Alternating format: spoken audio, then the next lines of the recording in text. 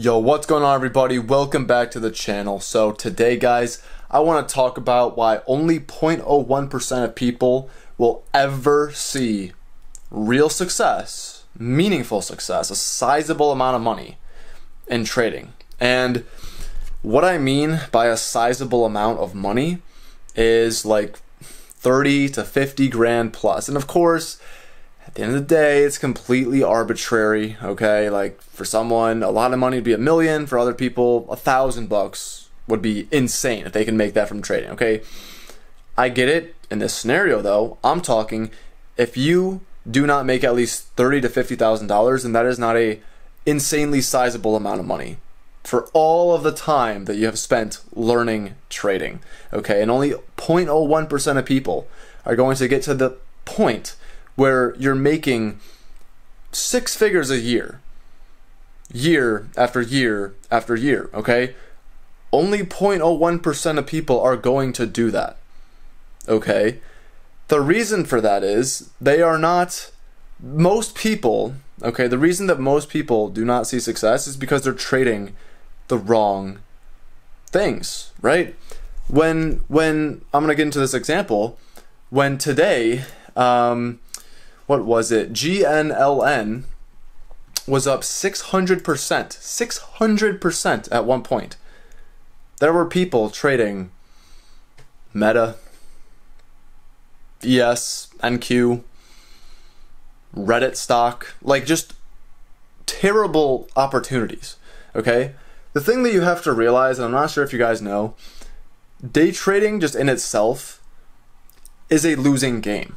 Now, I don't mean it's just you're going to lose. What I mean by that is if you take every single setup ever that you ever see, there is not a high chance that you're going to become successful, okay? Successful trading is picking the window of time every single day that there is the highest probability that your trade will go in your favor, okay? I don't understand why people ever say that like trading, you're supposed to trade 8 hours a day. That is absurd. I can't even imagine. The markets aren't even moving like 6 hours out of the day, okay? Like there's just not that great of moves. And if you sit down every single day and you're trying to catch every single different move, first of all, you're gonna miss most of them, okay? You're gonna miss most of them. Second of all, you are going to get chopped up in terrible moves, okay? Moves where you think that the stock is gonna go up, but literally all it's doing is just doing this all day long, okay? And then you just get stopped out because it's barely moving, okay?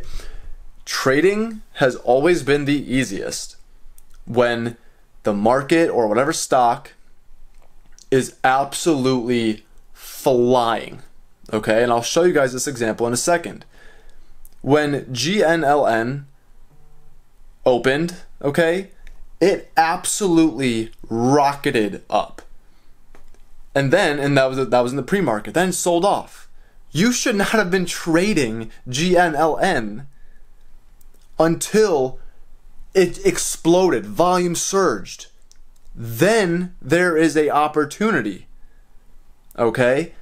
For everyone else, they got stopped out because they were trying to trade in a time frame that the market wasn't actually allowing the best opportunity. They got stopped out. They didn't make money. Even if, let's say, they could have made money on the actual move here at like 3 o'clock, they're already out. They bounced out. They can't make any more money on it, right? They're already red for the day. They're done, okay? And that's why only 0.01% of people can actually see massive success. Because to get in the top 1%, it's just don't lose money, okay? Be good at managing your emotions, managing your risk, build intuition. Sure. But if you have great emotions and great trading psychology, but you're taking terrible setups all the time, stuff that's not in play, you're not going to make money, okay? If it's a losing setup, if it's a bad setup, it does not matter if you're unemotional and you're not going to be moving your stop and you won't revenge trade. That's great, but if you just take L after L after L after L, having great trading psychology and a great mindset and all that will not pay you anything. Okay? And that's the thing. I'm trying to think of like a good example here, but it would basically be like trying to race in a F1 race with like a busted out, clapped out Toyota Corolla from like 1997 or something. Like, that's basically what you're doing. Even if, and like, you could put Lewis Hamilton behind the wheel, okay, or Max Verstappen. They're not going to be able to finish even like not even dead last, okay? Like they're not going to do anything because they're in the wrong vehicle. It doesn't matter if they take the corner perfectly and have perfect exit velocity out, and they're just going to be getting lapped 24/7 because they're not in the right vehicle. However, if you took, let's say, Max Verstappen and obviously had an F1 race, he's probably going to win. Why? Because he's super good at driving and just overall racing, and he's in a vehicle, an F1 car, that's equipped to handle and compete in the race, okay?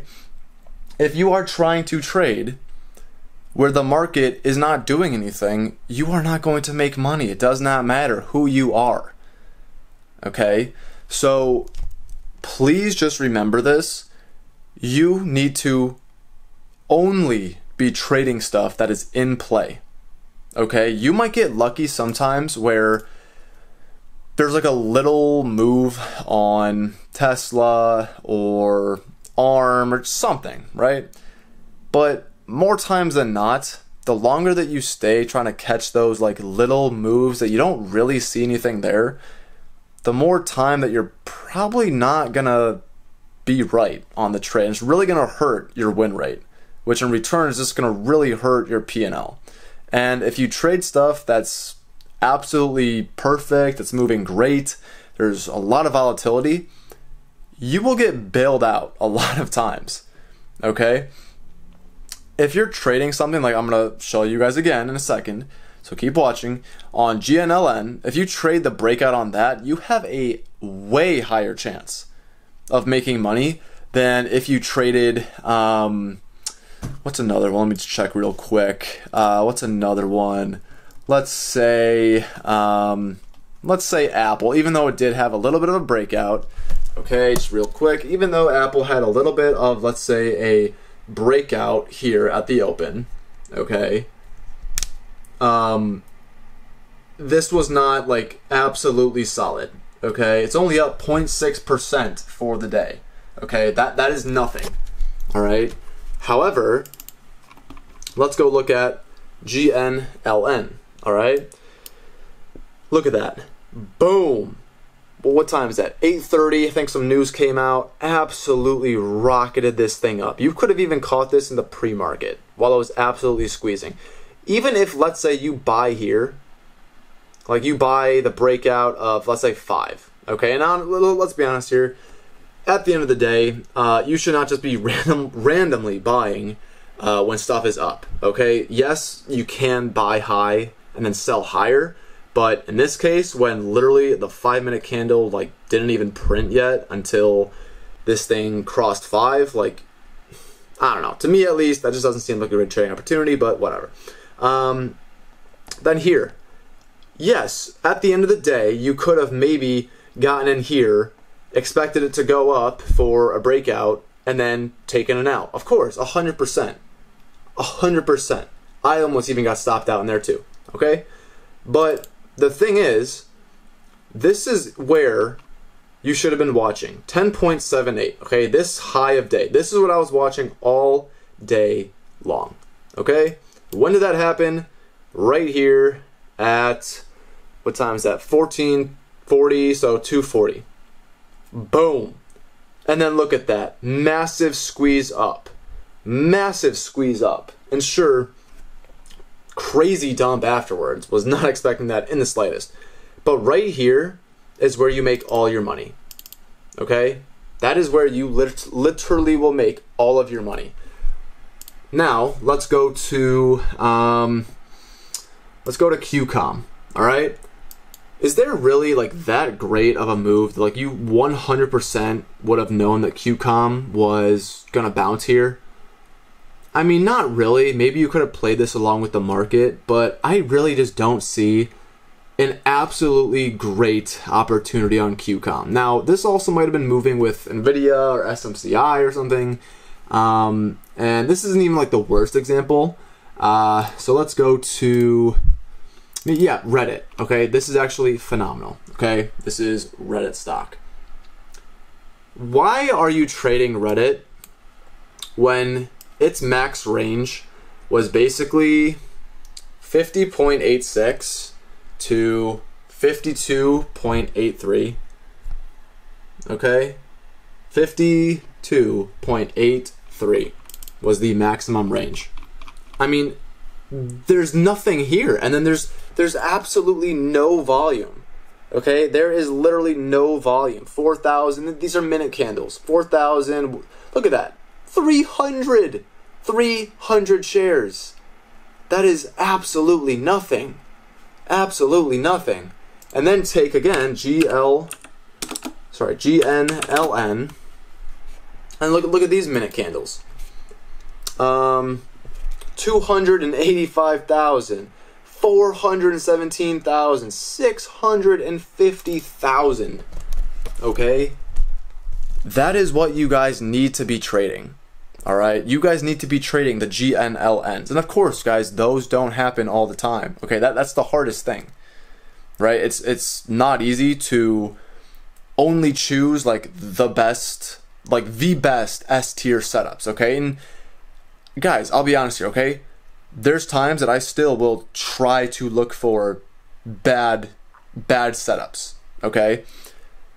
And what I mean by that is like I'll have a stock, like let's say QCOM, that would be up like crazy one day, and then maybe the next day after that, I won't really see anything else, so I'll still kind of watch it, but there's just not that great of an opportunity. And honestly, watch this on GNLN.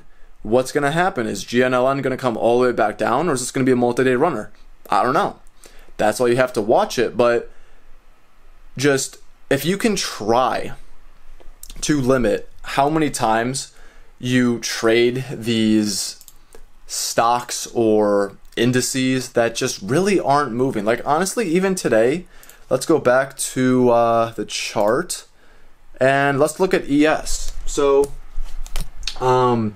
ES actually was not terrible, okay? Low was 53.50 and then high was like 53.90, okay? That's not bad at all. That's like 40 points. However, this action is just not the best, okay? Crazy dump. And then what, like 10 minutes of consolidation or 15 minutes, and then absolute melt your face off rally. And then big dump. Looks like it's going to bear flag, massive squeeze. Looks like it's going to go back up, massive dump, massive squeeze, massive dump. Okay?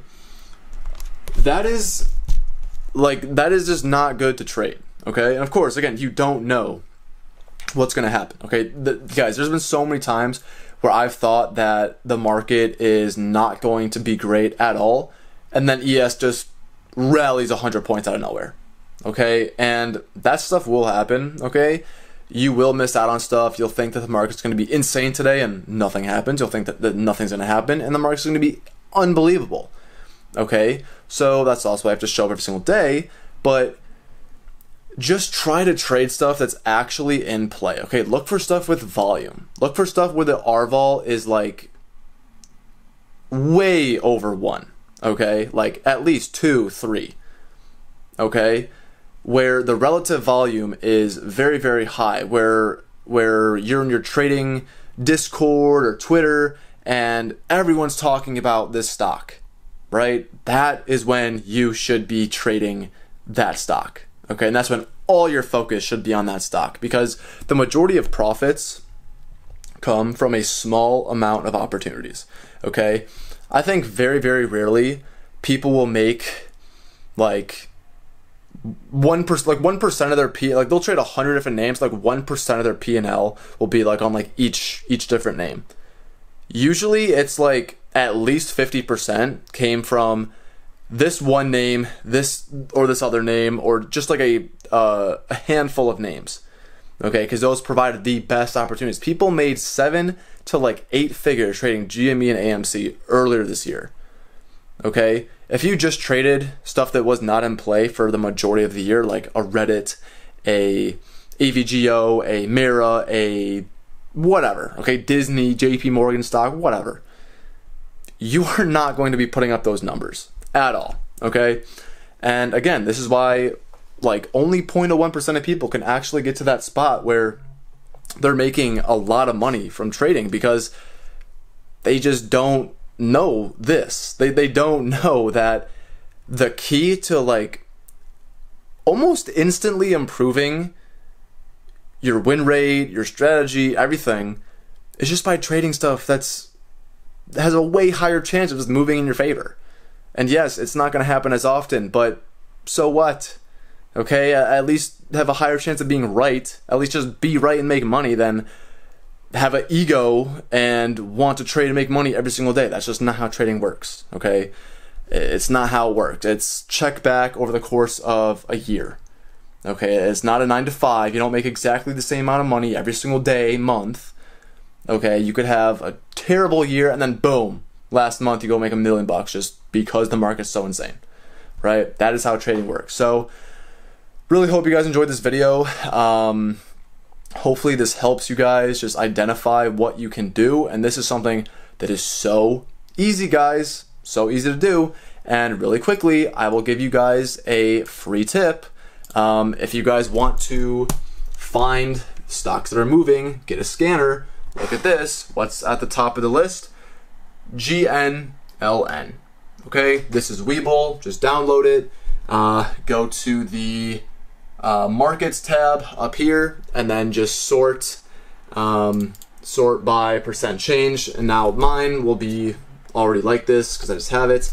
But you can think just like click here, and it should be you should be able to sort it. And yeah, look for whatever has a lot of volume. Look at the spark lines, see if it's actually moving great. And yeah, you know, you can find stocks that are in play. So it's that easy. You guys really should not have any trouble finding these stocks. They are actually very, very easy to find. But yeah, I also have a free Discord. Was calling out GNLN all day today. So if you guys want to join that, the link is in the description. It's completely free.